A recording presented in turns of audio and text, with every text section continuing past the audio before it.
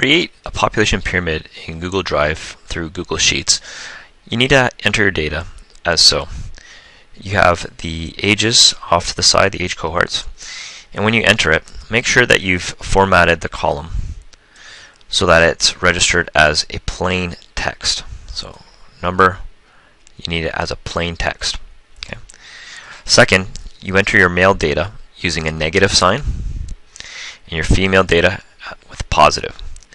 Start at the top with the oldest age group at the top and the youngest at the bottom. When you're ready to do your graph, you block off the area that you're going to graph,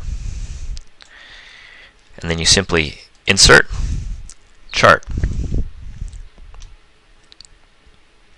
From there, you select chart types and you scroll down towards bar and the one that's side by side.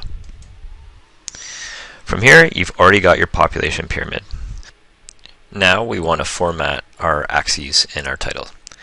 If you see at the top, it says males and females. Now we want to eliminate that and put in a title that's appropriate. So now we're going to switch over to customization. Customization, we're going to change that to population pyramid, or in this case, Canada 1851 population pyramid. Now I'm going to change the axes titles. I'm going to start off with a horizontal and name that percentage of population. I'm also going to add my name to it and the date. Enter.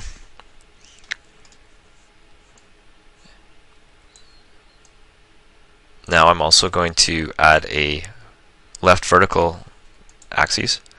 I'm going to name this age cohorts.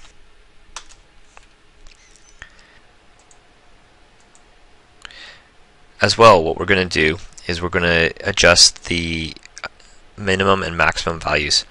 So in the horizontal, in this case it's -10 and +10.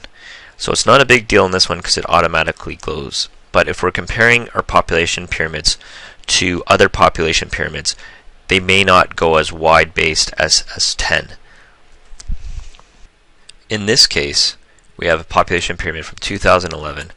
We have a maximum of -8 and +8. So to adjust that, what we're going to do is we're going to enter a -10,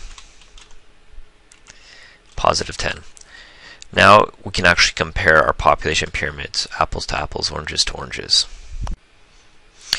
Once we have all of our information entered, so we have the titles on both axes, a title at the top, and our legend, we can click Insert. So we can copy our chart and then put it in whatever application we want. Control C, Control V.